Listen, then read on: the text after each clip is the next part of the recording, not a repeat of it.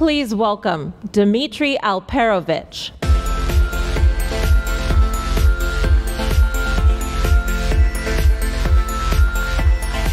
Good morning, RSA.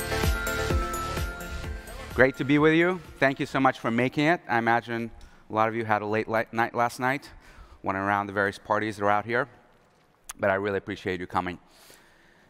My name is Dmitri Alperovitch, and when I was thinking about opening up this keynote, I really wanted to do a joke at the expense of a certain rich Ukrainian, but I'm afraid I don't know any.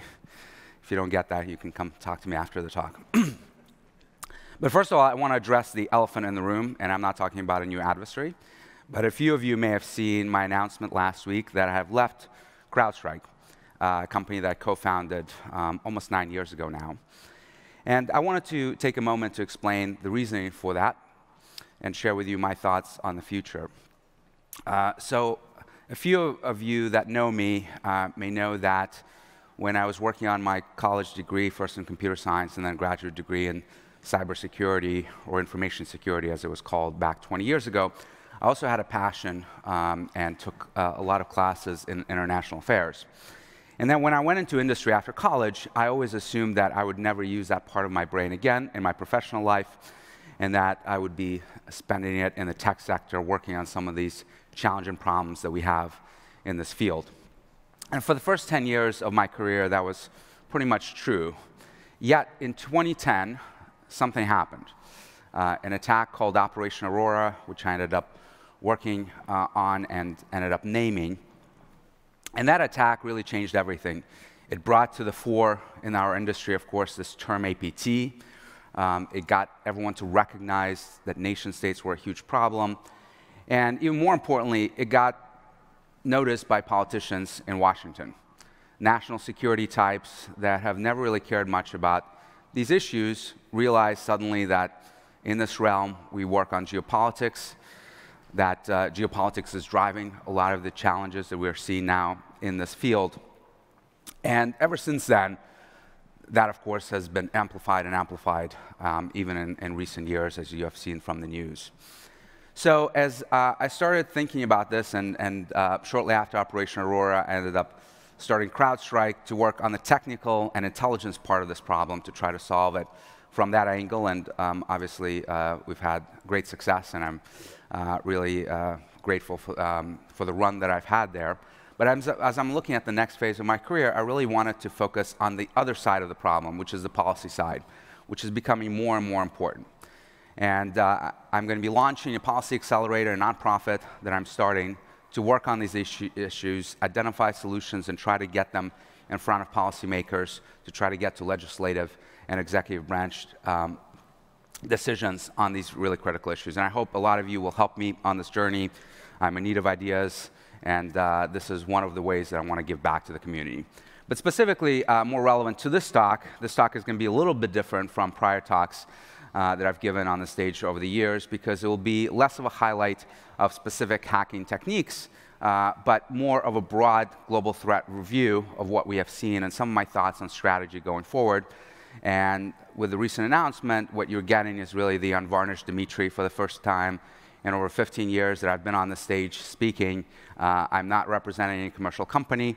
For better or for worse, I'm unencumbered by that, and you're getting the straight talk directly from me. So with that, let's jump in. 2019. You know, the other thing that's been happening over the last 10 years as I've been coming to this conference talking about the things that we've been seeing from the different threat actors, almost exclusively it has been about nation states. Really, since Aurora and since China came to the fore with their hacks into these technology companies, including Google, people have been thinking through, you know, what are nation states doing, not just China, but later Russia and Iran and North Korea and a whole slew of different actors. But 2019 was really, really different, because the major story was actually not nation states. It was ransomware. And so many organizations that I've talked to over the years, but specifically in the last year, have been experiencing this issue. And there are a couple of drivers behind that. One has been really the invention of cryptocurrency. Ransomware is not a new phenomenon. In fact, some of the earliest versions of ransomware appeared in the late 80s, early 90s. But at the time, when it would encrypt your data, it would literally pop up a message on your system in the DOS days back then, saying, here's the wire instructions to wire the money to the bank account. As you can imagine, not very hard for law enforcement to trace back to the ownership of that bank account and try to find the perpetrators. So ransomware didn't really pick up until the invention of Bitcoin and some of these alternative cryptocurrencies, and then it slowly started to take off. But 2019 really was the year of ransomware. And the problem with ransomware these days is that they're adopting the techniques of nation states, living off the land, also leveraging what some in the industry call big game hunting, the idea that you're going to infiltrate an organization, move laterally, get administrative credentials, have as much access as possible, and then all at once deploy your crypto malware in that organization and really try to have as much operational impact as possible. So we've been seeing that a lot, and I'll talk more about some of the groups that we've been seeing and some of the latest trends in that realm. But the other trend really is that China and Russia, sort of the actors we talk about often at these conferences, have taken a back seat to some of the other nation states that are becoming more and more prevalent in this arena, and some of them new actors that perhaps you haven't paid much attention to in the past.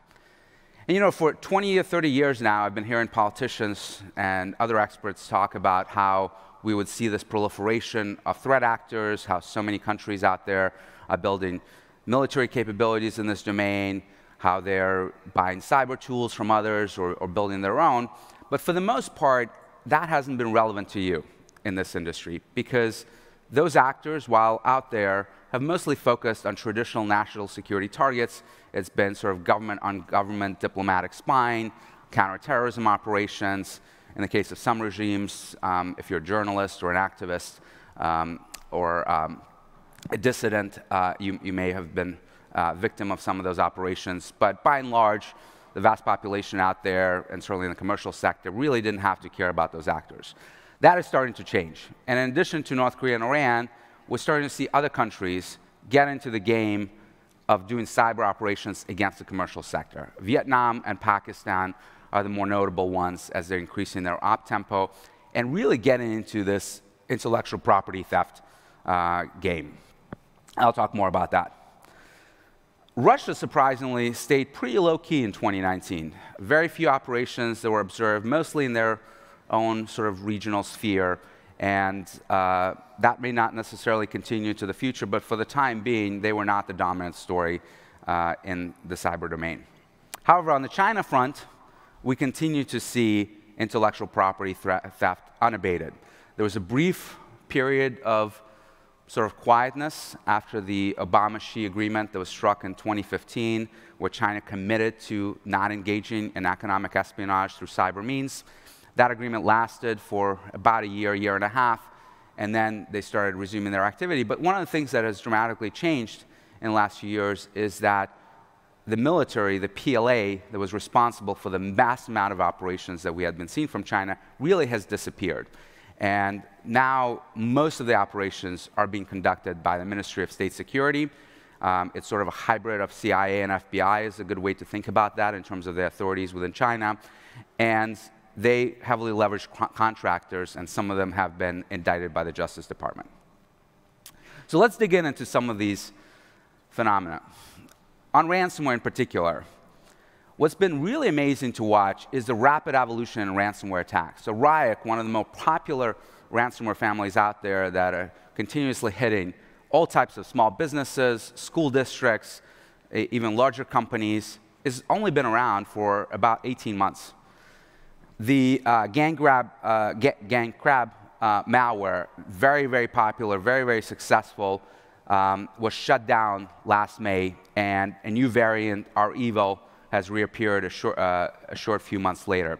So we're seeing a lot of iterations that are taking place and a lot of capabilities that are being developed. One of the recent capabilities that was developed for Ryuk, for example, is the ability for it to spread even for devices that are sleeping, and using the Wake on LAN feature to wake them up, mount their shares via SMB protocol, and then encrypt all the files on those devices.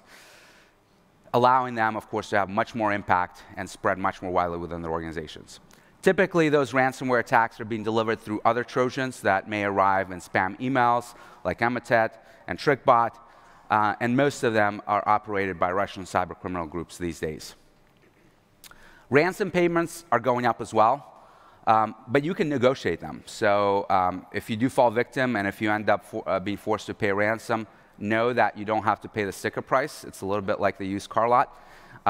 They are receptive to negotiations, and I have seen companies that have been very successful at dramatically lowering the initial price that is being requested. But paying ransom may not always solve your problems.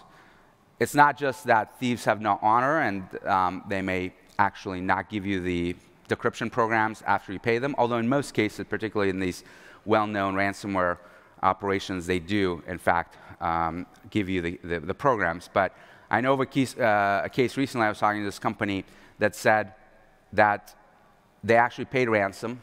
It was for Ryuk infection, and they got the decryption program, but the decryption program was buggy. Not malicious, but just buggy, and it ended up taking down their infrastructure even further as a result of them executing this. As you can imagine, these criminals don't necessarily have sophisticated testing infrastructures, and to the extent that they test anything, it's going to be their original malware so that they can be used on as many systems as possible, and the decryption program may very well be an afterthought. The good news here, though, is that those operations are not instant. You have time to respond. In many of these cases, the time from the initial intrusion by one of these adversaries into your network to the time when they can actually deploy the ransom program across your environment is measured in days. So don't think that just because you got an Emotet infection that immediately you're going to have your network be encrypted. They tend to lie low. They tend to do reconnaissance in the environment, elevate privileges, get as much access to the network as possible so that they can have that maximum effect when they deploy their malware. The other thing that I often hear from companies is they tell me, well, we have backups, we're good. So even in the worst case scenario, we didn't stop something, we can restore. I was talking to this one company that ended up paying a ransom as well. And I asked them, did you have backups? And they said, well, yes, we did. Were they encrypted? No, they're stored off-site, we're good. So I was confused. Why would you pay a ransom? And they told me, well, it would take too long to restore from backups, and it would cause them a greater operational impact than paying the ransom of a few $100,000. So make sure that you practice your disaster recovery techniques. Just because you have it doesn't mean that you can restore quickly, and you may be forced into a decision of having to pay a criminal to restore your data, even though you have access to it. Now let's talk about some of the other nation-states that I mentioned. Pakistan is one that has probably not been much on your radar lately. And there were good reasons for that. This is an actor that's been around for a number of years. Various companies call it by different names, APT-36, Mythic Leopard, Operation Transparent Tribe, and on and on and on. And traditionally, they've been targeting India. So unless you're an Indian company, unless you're an Indian government, it really wasn't a threat actor that you were paying much attention to. But lately, that's been changing. They've been expanding more and more into targeting other governments, NATO operations for espionage purposes, some of the UN organizations, but recently also Western industry. And there's been great reporting on that from a number of firms looking at this issue, because Pakistan is now realizing that the Chinese model, the model that they invented 20 years ago, that you can leverage cyber to effectively steal intellectual property for the benefit of your own domestic industry, is something that can be applied by many, many other countries. And that's one of the trends that you'll see throughout this presentation, is how more and more nation-states are getting into this IP theft game. Unfortunately, we didn't stop China early enough. The government really did not pay much attention to this until relatively recently, and we're now paying the price, not just in terms of all the intellectual property that have been stolen by the Chinese government from Western networks, but now also, of course, other countries jumping into the space. And really, we've established a de facto norm where we've told the world that we will tolerate this activity, that stealing intellectual property from the commercial sector, giving it to your own companies, is okay. And we got to get back to deterrence, and that's another thing that I think the policymakers really need to think through these days. By the way, the Pakistan capabilities are growing in sophistication. They started out with pretty simple .NET type of remote access tools, and over time, as you can expect with any of these threat actors, they've gotten better and better over time. Vietnam also is taking note. This is, again, an actor that's been around for a number of years. Ocean Lotus was one of its original names, Ocean Buffalo, APT32, and other names that various industry groups call it. And initially, it was really focused on China. As you can imagine, Vietnam is very close to its big neighbors, so some of the initial reporting on the threat actor actually came from Chinese security firms. However, over time, it expanded to other regional targets, Cambodia, and actually targets inside Vietnam that may have been targeted for law enforcement operations by the Vietnamese government. But now we're seeing more and more activity from them in the IP theft space. The big foray into that came in really 2017, 2018, when industry started seeing them in the automotive sector. A number of huge automotive companies, some with presence in Vietnam, started getting hit by these Vietnamese operations. Intellectual property was stolen. This was not their first foray into IP theft. In fact, FireEye published a great report on this a few years ago, where they documented some of the early operations going back a number of years. But they were limited in scope and mostly focused on regional targets. This was one of the big ones that targeted Western firms, and they really weren't paying attention to this threat actor. And in 2019, they started to expand into other sectors as well. Iran. Lots of different actors operating out of Iran, some tied to the IRGC, some tied to their Ministry of Intelligence, MOIS. They have different priorities. Some of these groups target dissidents, people inside Iran, those that help them on the outside. Some of them go after intellectual property. There was a great indictment by the Justice Department about a year ago of this institute in Tehran that was responsible for operations against universities and private sector firms where the Iranians were breaking in and stealing intellectual property from those organizations to leverage for their own domestic industries in sectors that are strategic for Iran. However, there's also potentially a military component to these operations as well. So one of the actors, Charming Kitten, APT35, Parastu, called by different names, Iran-based adversary that has traditionally focused on strategic intelligence collection, both in the US and against Middle Eastern targets like the Saudis and others that the Iranians may be interested in. And you saw a bunch of really disturbing kinetic operations recently from Iran, where they targeted the Saudi oil facility, of course, with the drone attack, and prior to that, targeted international shipping with limpet mines that were attached to those shipping operations. And it's quite possible, and there's a lot of research that's being done into this right now, of whether operations, cyber operations perhaps, by those actors to do reconnaissance before those military operations took place. You have to figure out where those ships are. You have to do reconnaissance against those oil facilities. So more research to be done there, but increasingly we're starting to see this combination of using cyber for reconnaissance for traditional kinetic operations that are taking place. North Koreans. They've really gotten into high gear lately, particularly in 2019. And on this particular threat actor, I have to say the media reporting has been particularly bad. There's been a lot of confusion and talk of this Lazarus group, which really is an amalgamation of many different groups that are inside North Korea.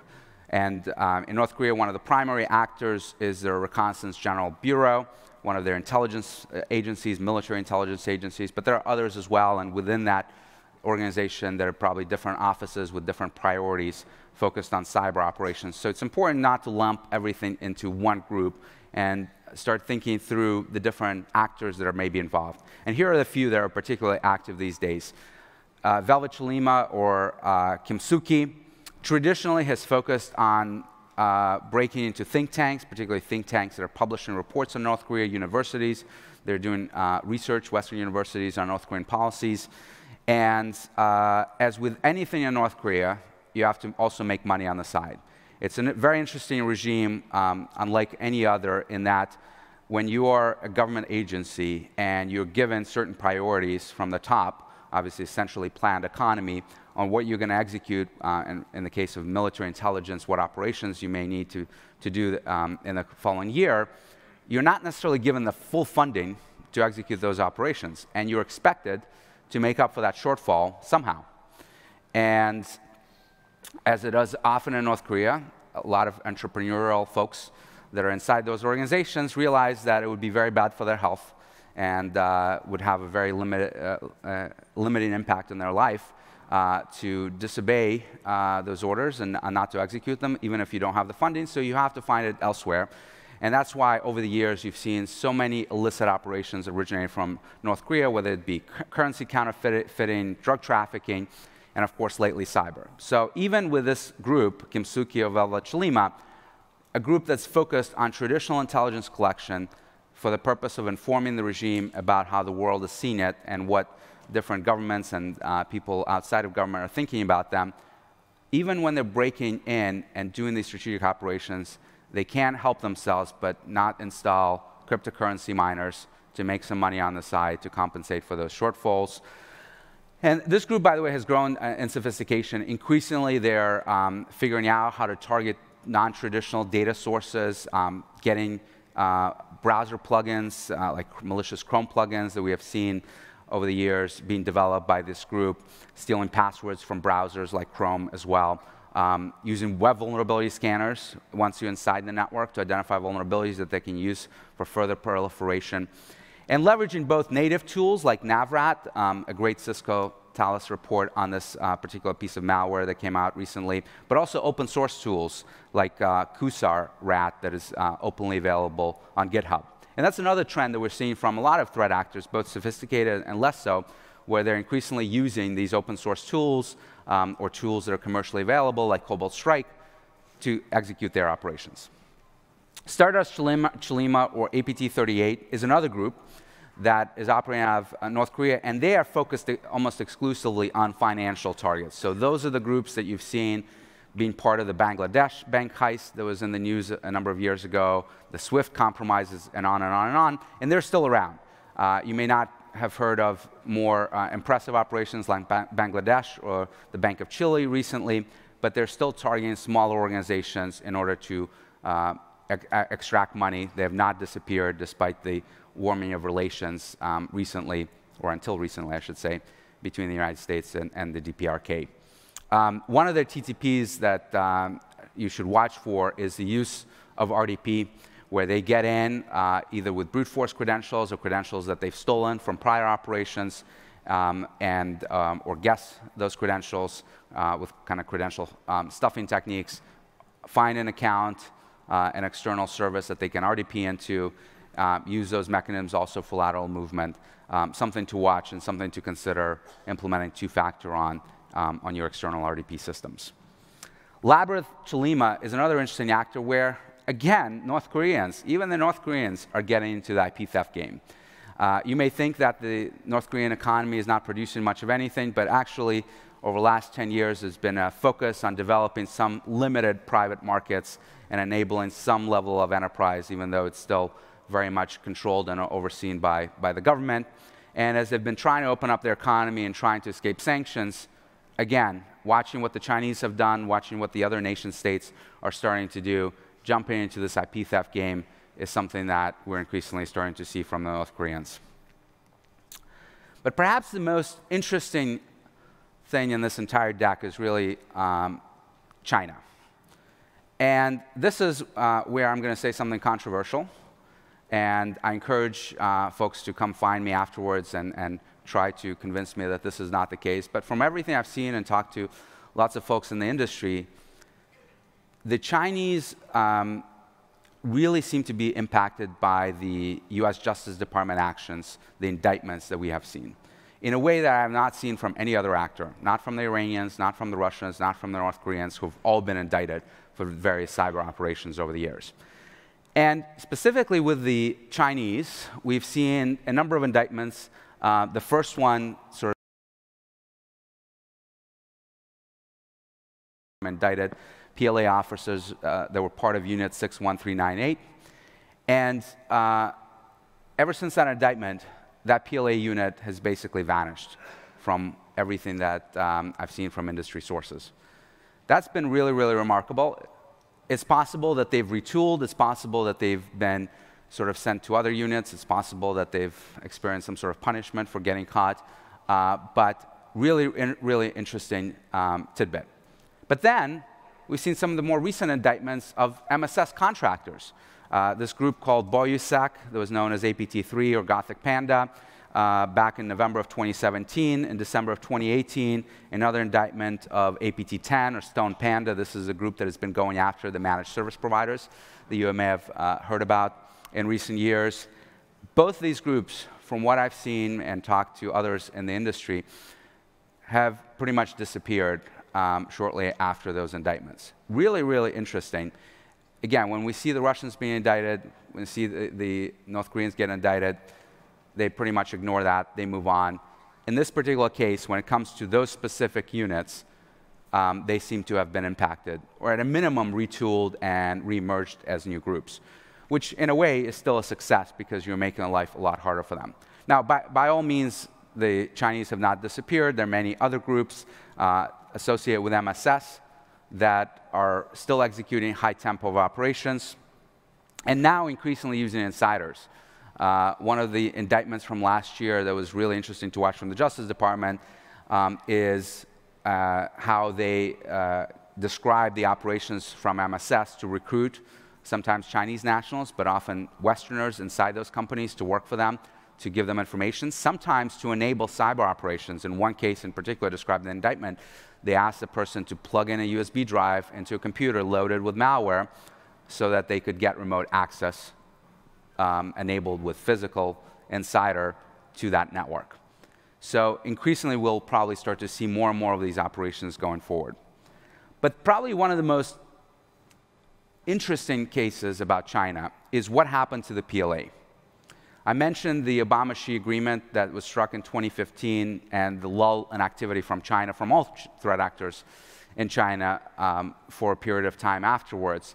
And when they reemerged, virtually everything that we in the industry were seeing was MSS-affiliated groups, not the PLA.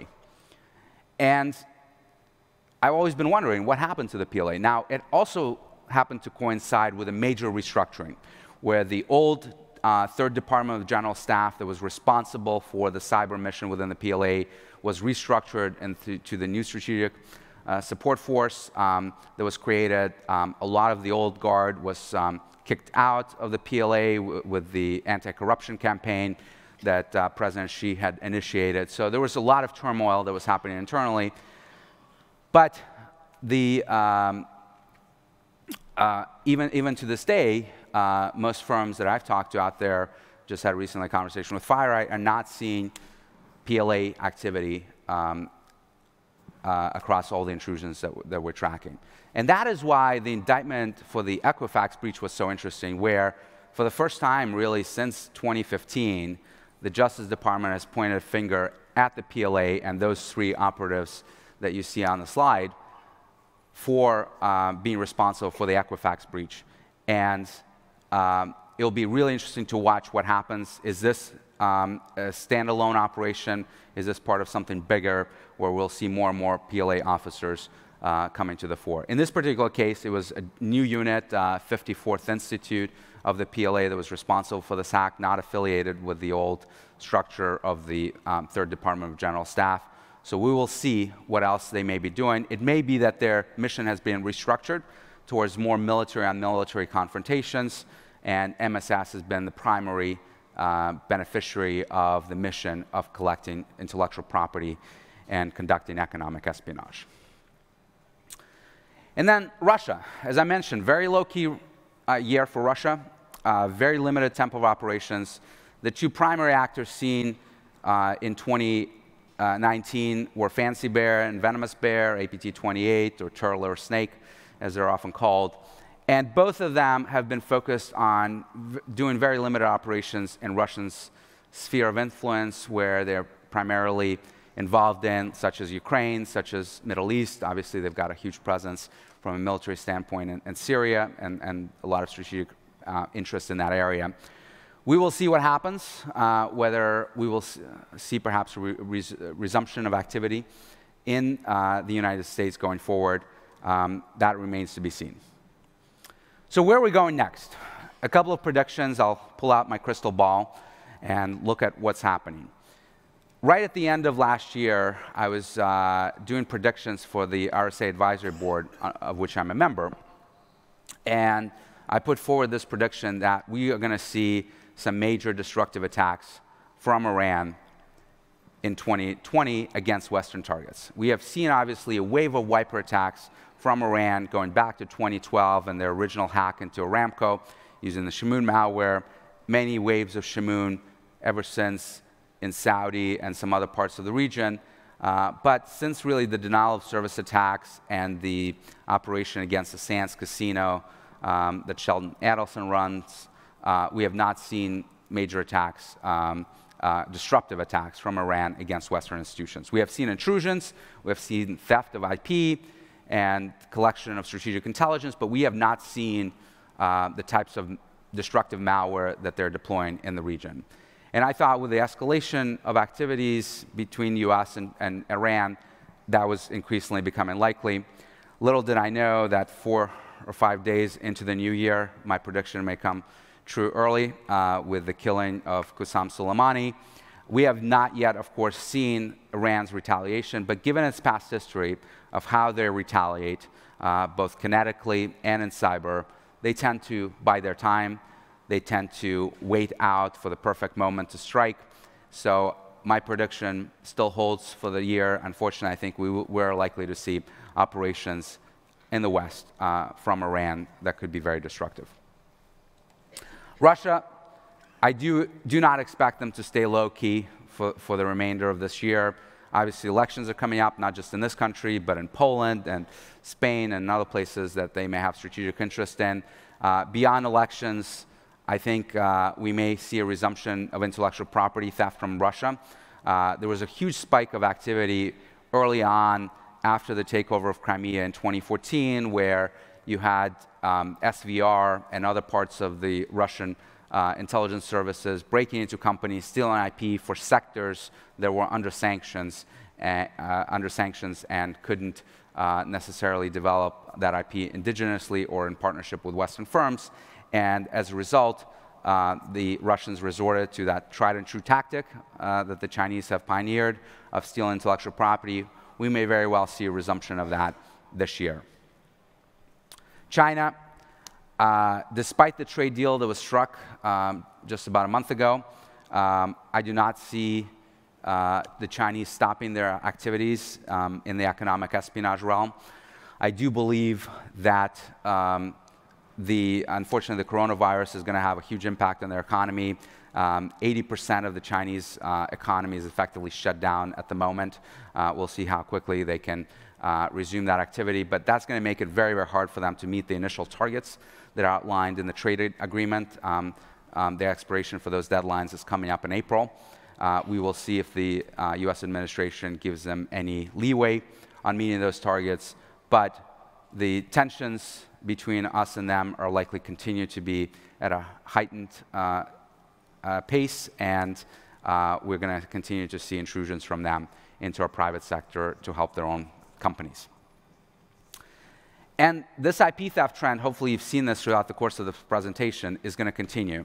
You're going to have more and more countries jumping into this sphere. We've seen Vietnam, we've seen North Korea, we've seen Pakistan. India in the past as well has targeted Western firms for intellectual property, South Korea. And the big question mark is, who's next? Now that this norm has been established, that we do not respond in an effective way, at least not until recently, to economic espionage being conducted against us, who else is going to decide that this is too lucrative to pass on, and we should continue conducting those operations? That is why I think it's very, very important, again, from a policy perspective, to respond not just to the Chinese activity, but even from the activity of countries that are perhaps friends of ours, and let them know that we will not tolerate it, regardless of who it comes from. US Five Eyes. A couple of years ago, General Nakasone, who runs the US Cyber Command and the National Security Agency, has coined this phrase, persistent engagement, to describe what the US and in some ways its allies are doing in cyberspace against our enemies. The idea that we're constantly getting to their networks, both for intelligence collection purposes and signaling purposes, and continuously engaging with them in what they call gray space, other places around the world that both actors are operating in. That strategy is likely to get even more aggressive. Restrictions on their operations have been recently relaxed by the administration, and it used to be that to conduct major operations in this domain, you had to get White House approval. Now you don't, and the US is very aggressively stepping into this realm, believing that we are taking blows right now and that we're not responding sufficiently, and I think you'll see a lot more aggressive stance going forward against the major threat actors. More indictments and sanctions are coming. It's been amazing to watch what's happened just in the last 2 to 3 years. I remember a short time ago, 6, 7 years ago, when you couldn't find a single US government official in any part of the government that would say the words China and cyber even in the same sentence. And this is when industry was talking about this nonstop, doing attribution reports and all the rest of it, and the US government really had its head in the sand, despite the fact that from a classified sources they knew very well what was happening, but they weren't willing to acknowledge it publicly, to now, where it's seemingly every week new indictments come out, new information is released, names are unveiled of who is doing what across all the major threat actors, China, Iran, Russia, North Korea. I think a lot more action is coming. And one of the interesting things to note has been this idea of collective attribution and collective action that the US government has been trying to pioneer. You may have seen last week the announcement from the US government and our allies, such as the UK and others that have joined in, on attribution to Russia of the recent attacks against Georgia back in the fall. And you may have wondered, well, why are they doing this action? Why are they highlighting attacks against Georgia? It's not even a NATO country.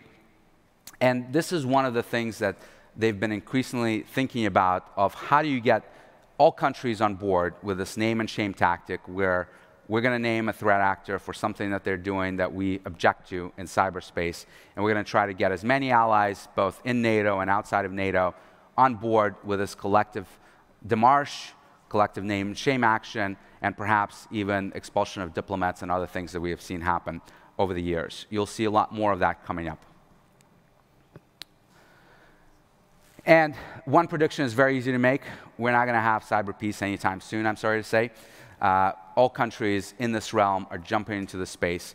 We're not going to have cyber war either, I don't believe, because the reality is that in this domain, what's most effective is for countries to operate below that threshold of the use of force. This is where cyber really shines. If you want to have kinetic damage, there are other ways to do that, and we have seen that with Iran, with limpet mines and drone attacks and all kinds of other operations that they can do. Very, very hard to achieve that in cyber, if not impossible. But that threshold below the use of force is where you can achieve a lot without triggering a major response from the country that you're inflicting this damage on. And that's what makes this domain so hard for policymakers to respond to, because it's painful enough where you can't ignore it, but the pain is not high enough for you to go to war or take other major actions that could potentially resonate back on our economy or on our security. A couple of other things I want to go through. Again, sort of feeling unencumbered by commercial interests, I want to give you my sort of thoughts on strategy going forward. And one of the things that I find really frustrating about walking the show floor at this conference and other conferences like this is that we inundate practitioners with advice. All of it is legitimate good advice. You should use two-factor, you should use encryption, you should do web security, you should patch, on and on and on. But the reality is that no one can do it all. Unless your organization is the unique one out there that has unlimited resources, unlimited budget, unlimited time, you're not going to be in position to do it all. So how do we prioritize? And when you're walking the show floor and vendors are trying to grab you in to talk to you about their great solution, they're not just pitching their solution, but they're also trying to convince you that the problem that they're focused on, which is likely a legitimate problem, is the problem that you should spend your money on right now, ignoring everything else. And of course, part of the problem is, how do you decide what's more important? Is it more important to deploy two-factor right now, or is it more important to do endpoint security, or is it more important to do web security? And the answer is really tough, because it depends. It depends on your threat model. Which of these actors that we just talked about are going to be most impactful to your organization? Do you even care about nation states? Do you care about ransomware? You have to think through how those actors operate, what are they likely to do in your environment, what is their TTPs, tactics, techniques, and procedures, so that you can start thinking of how to prioritize your resources against that particular threat. And the key thing that I think we need to talk more about in this industry are the trade-offs. Because nothing is free, not just in terms of monetary outcomes, but also in terms of time, in terms of resources. And you need to appreciate that when you're doing one thing, let's say deploying two-factor, you're probably not doing something else. And how do you prioritize that really depends on your strategy, right? If your network is very well insulated, maybe you only have a couple of ways in, and it's going to be very, very hard for someone to infiltrate it. Maybe your resources need to be spent more on hygiene of those external assets that are going to be the way in for an attacker. You can sort of have that choke point and stop them there. If your network is more distributed, if you have employees everywhere working remotely, maybe you need to take the strategy of someone is going to get through, they're going to get in, let's hunt for them, let's find them before they accomplish any damage. And we need to start thinking more about those trade-offs as we're making decisions about how to employ our security solutions. A couple other trends that I want to talk about before we end. So first of all, obviously, I'm biased because this is what I'm doing with the next phase of my life, but I believe policy truly is the next frontier. I think the tech sector in general and cybersecurity industry more specifically has made a huge mistake in the last 20 years by not appreciating the power of governments. Not just the power of governments in doing cyber operations, but the power of government to regulate us and make our lives very, very difficult. I remember the talk back in the 90s and even early 2000s that there are no borders on the internet. Well, that was nonsense. There are absolutely borders. Physical infrastructure lives somewhere. Companies operate somewhere. Their people are in various locations. Government can use the power of their law enforcement, the power of their economies to force us to do things we don't like. And regulations are coming. Obviously, we've seen GDPR, we've seen the California privacy law that went into effect this year. But I can tell you, someone who lives in DC, policymakers are uniquely interested in this space right now, and they're not interested in doing less regulations. There's a lot of talk right now on so-called Section 230, which is part of the Communications Decency Act, related to giving liabilities to big platform companies about content that they have on their systems. Very likely that liability provision will either go away entirely. There's bipartisan support for that now, given what's been happening on Facebook and Twitter and all these different platforms the last couple of years, or it'll be changed very radically going forward. Encryption, I remember living through the 90s in the first crypto war. We're in the second phase of it now, or maybe the 10th, depending on how you count it. You heard the Justice Department yesterday talking about it here at this conference. They want to do something on this. They believe they have bipartisan support for getting some sort of provision to require tech companies to enable access. We'll see what comes out of that, but given some of the terrorist attacks that have been occurring recently, given the incredible rise in child exploitation cases, there's a lot of political support to do something. And that's usually not a good thing when the politicians want to do something, but they don't know exactly what. Very rarely something good comes of that. Data breach laws, a lot of talk about national data breach notification law. Something may happen in the next couple of years there. And one of the things that is important to realize is we've had tremendous amount of talk and energy expended over the last few years talking about norms. And there's been this group inside the UN of major countries, GGE, that was focused on how do we come together and establish norms like not hitting civilian infrastructure, not attacking countries' certs, and a number of other things that they've been promoting.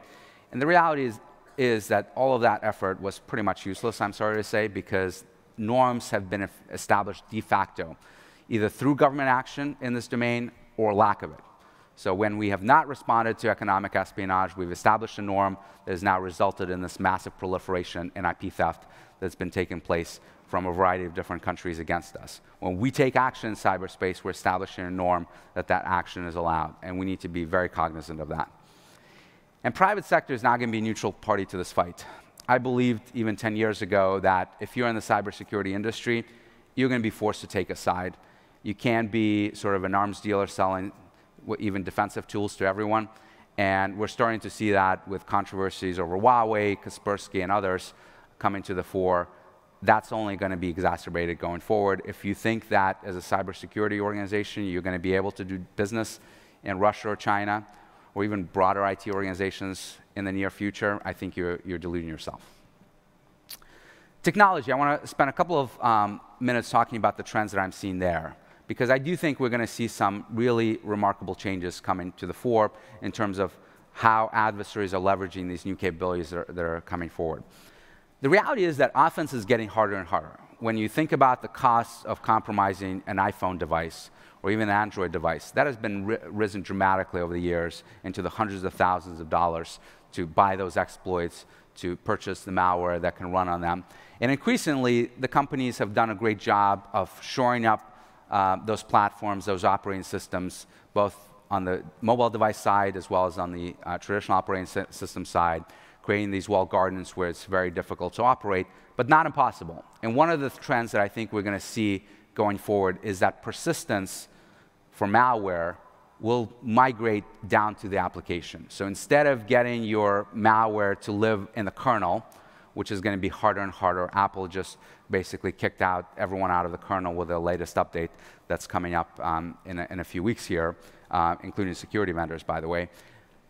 But instead of living there, you're going to say, I'm going to live in the browser. And yes, I'm going to lose access upon a reboot, potentially. So the notion of persistence, where I can put my malware on a system, and until I'm discovered for months or years, I'm going to live there, I think that notion is going away. And offensive teams are starting to appreciate that you may have to reacquire targets continuously, or you may have to do smash and grab operations to quickly accomplish your objective. And to the extent that you need to maintain persistence, it may be in the browser, it may be in the messaging app someone's using. That's where you're going to persist some of your code in memory to try to accomplish your objectives.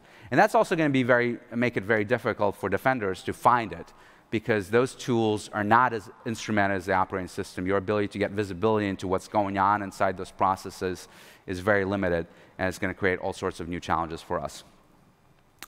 Kubernetes, containers, obviously very, very hot technology. Most organizations are either toying with it right now or deploying those technologies. And we're going to see them become really the new operating system. New attacks are going to emerge. They're specifically targeting Kubernetes APIs, container technologies. So we're not just going to see attacks on traditional operating systems, traditional applications. You need to start thinking about that whole ecosystem as its own standalone unit. And the thing that I worry the most about is source code manipulation. We have seen some supply chain attacks, most famously with the Juniper code that was backdoored, and a number of security vendors have experienced the same thing. I'm surprised we have not seen more of these, and it's quite possible that they have occurred and we just haven't caught them. When you have an insider, particularly in your organization, not an external threat actor that is putting backdoors in your code, that is authorized to do so, really, really hard to catch in modern massive source code systems. Obviously, you also have added risks from open source packages and the like that gets added to this. And then strategy, last point.